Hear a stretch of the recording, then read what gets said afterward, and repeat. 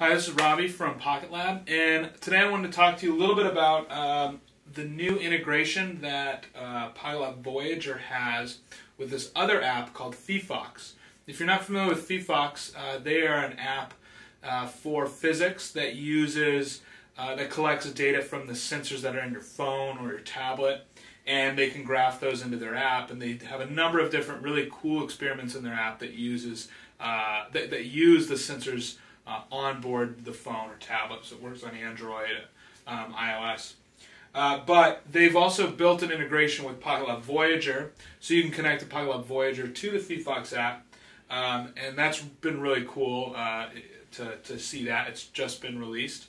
And then also, one of our super users, Dr. Richard Bourne, who's posted tons and tons of PocketLab lessons on our website, he also created about 10 PocketLab lessons that use PocketLab and the PhyPhox app to do some really unique things. So we'll check that out today, how to kind of set up the integration between PocketLab Voyager and PhyPhox, and where you can find Dr. Richard Bourne's really great PocketLab Voyager and PhyPhox lessons.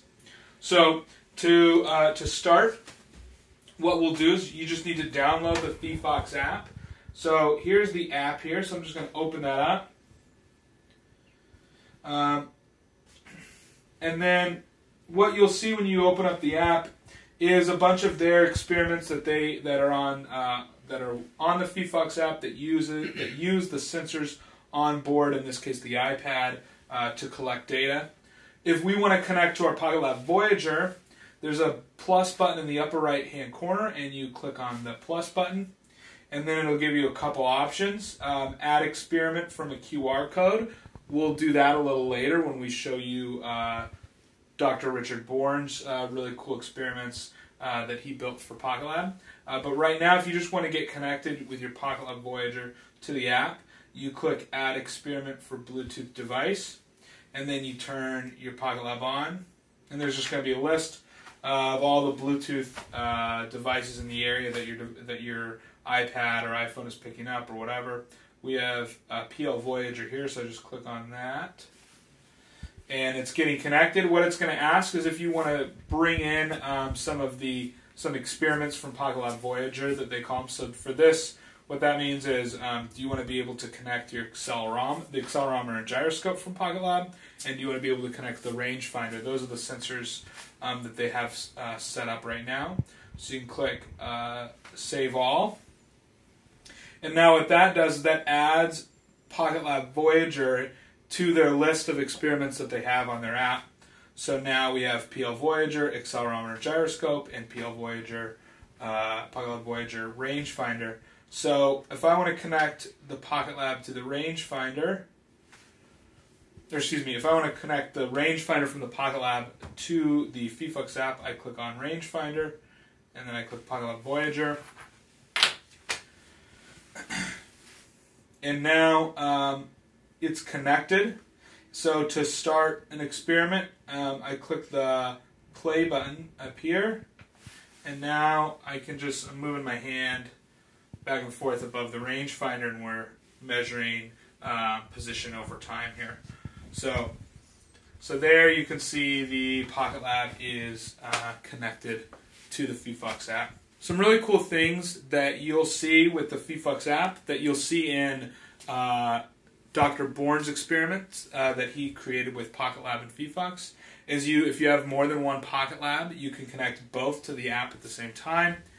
You can also graph different sensors in the PocketLab app against each other. So you can put, say, the magnetic field on the y-axis and position on the x-axis, and you can do a lab like about the inverse cube law or something like that. So we'll see one of those, an example of that in a second. Okay, so what we'll do next is I can now show you how, if you want to add the experiments that Dr. Bourne created, then what you want to do is click the plus button here, and it'll say you want to add experiment from QR code.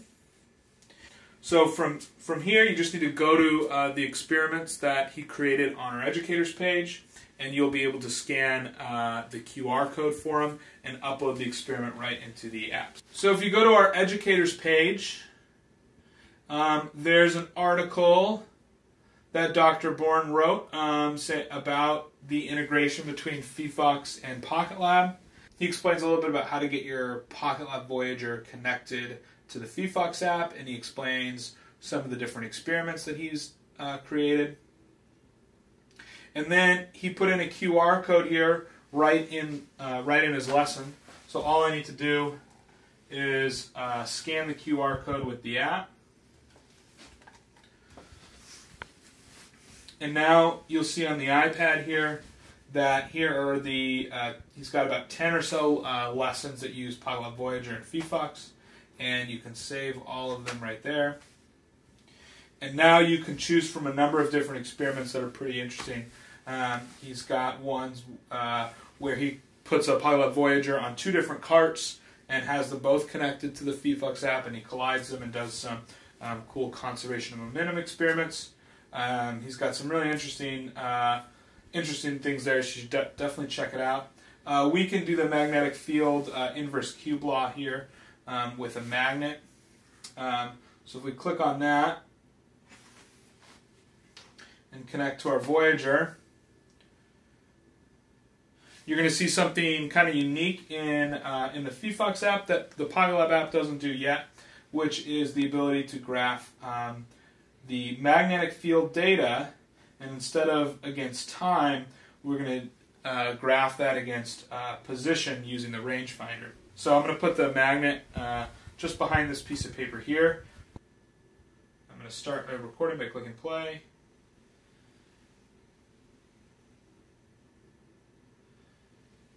And you can see we get this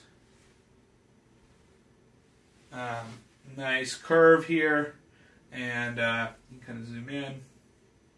So you can use this to learn more about the inverse cube law. I highly recommend you go ahead and download the app. It's on Android, it's on iOS, and check out how you can use your PocketLab Voyager with the PhyPhox app. Thanks so much.